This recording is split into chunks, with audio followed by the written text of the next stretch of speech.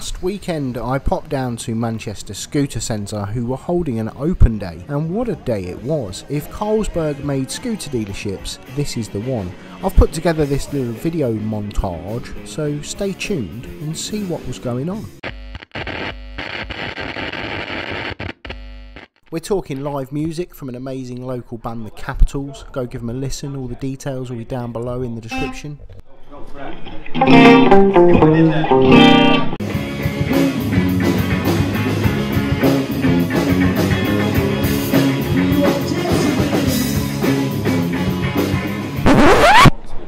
Legendary local DJ Leo B Stanley. This guy's worked with quite a few of the Manchester faces, and I dare say he's got quite a few stories to tell.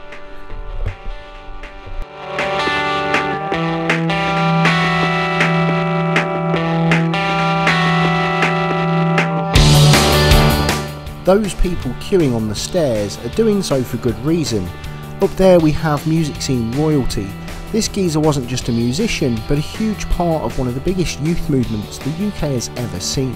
Here's a little clue for you. This great white drum kit was the very kit played by the person in question just before the band split up after their final tour. Called the New Wave, and let's take a look at it right now. A quick example of New Wave music.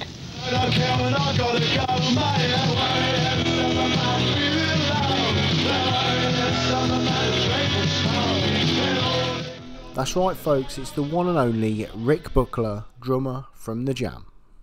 Well yeah, it's difficult, especially in this country, because you have to wait for the things to catch up with you, you know, so we do get quite a few days off. Yeah, because of jet lag and all that. Well no, because of the transport. Yeah. Your instruments and your stages and everything like that. The red carpet nature of the day didn't stop there. On display were the custom royal alloys used in the new film To Be Someone, and on the subject of the film, this mad geezer turned up. Scott Peden, singer, songwriter and actor, who plays the character Mad Mike in the new film. Bring that mad Danny in. I want a word. Ginger Nick's out. Somewhere out there, floating around, is 5 million buzz bombs unaccounted for. What's that got to do with me? We were making a fortune until Mike got involved. Now he's a partner. Not mad, Mike. That club is mine. You get me my pills and I'll sign the club over. I ain't getting involved with drugs, Mike. Oh, yes, you are. Mad Mike had a little message for Danny. My name is Mad Mike, and these scooters have caused me no end of problems, right? So the people that own this dealership ain't getting the scooters back, and they can't sell them until I get me gear. How's that?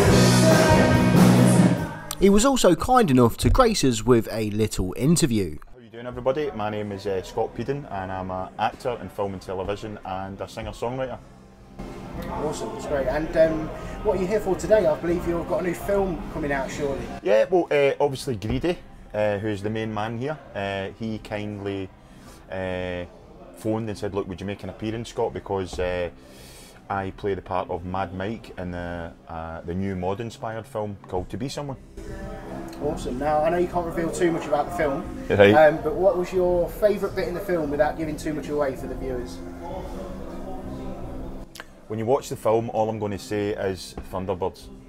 Thunderbirds. Yeah, I can't give anything away, but that for me was yeah, the funniest part, one of the most memorable for me. There's a few more, but I won't say because I don't want to give things away. But all I'll say to the viewers out there, when you watch the film, which I'm sure you'll enjoy, just remember Thunderbirds. Now, at the time of recording this, I hadn't seen the film, so I didn't know what he was talking about at this stage. But I have since seen it, and all I'm going to say, Scott, is you looked incredibly comfortable in that scene, right at home. But yeah, you're right, that was a funny scene. Although my favourite bit of the film, funniest bit of the film, I'm not going to give it away and spoil it for everyone, but it's where you have the rocket launcher and you make a comment to the yardies towards the end of the film. I literally laughed out loud at that bit. I hear you've got a bit of a bike collection yourself. I actually had a Vespa. Nice. It was an old 125 Vespa, and it had, you know, like you change gear and the handle moves, one of those. Yeah. And totally illegal, of course.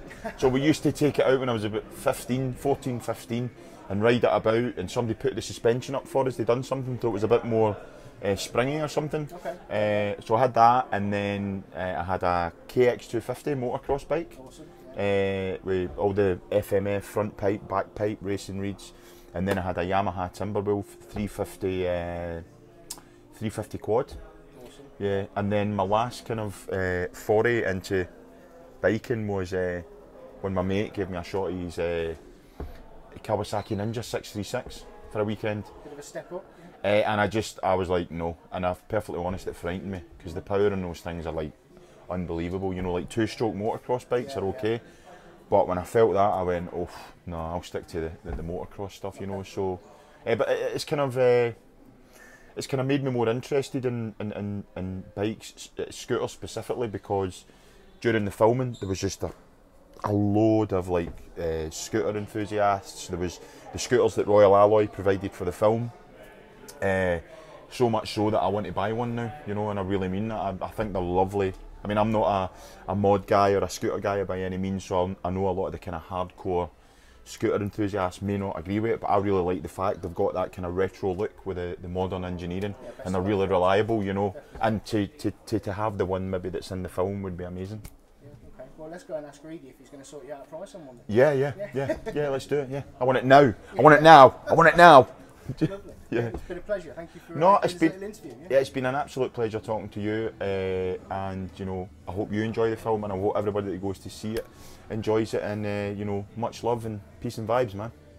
Really top bloke and totally down to earth. I'll pop some links down below so you can have a listen to his music, and if you want to catch the new film To Be Someone, I will also leave some links down below so you can watch it or download it or even buy it on the various platforms.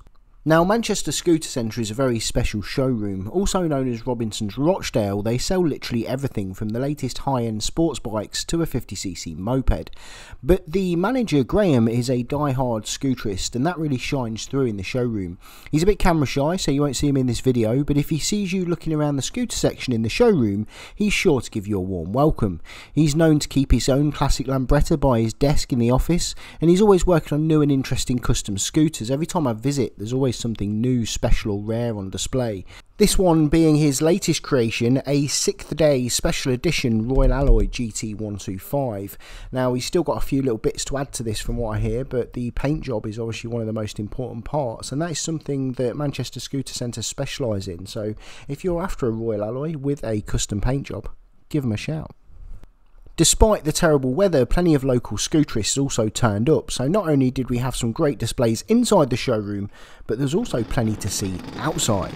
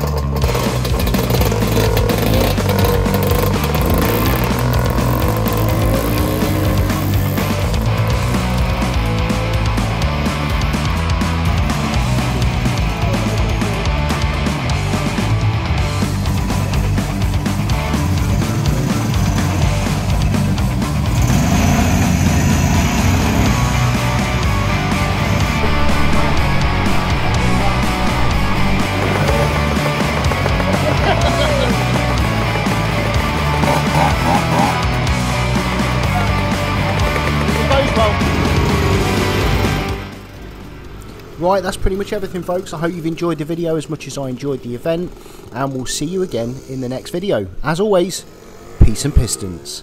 Thank you very much. Cheers, thank you. Thank you, boys and girls. Love you all. See you later.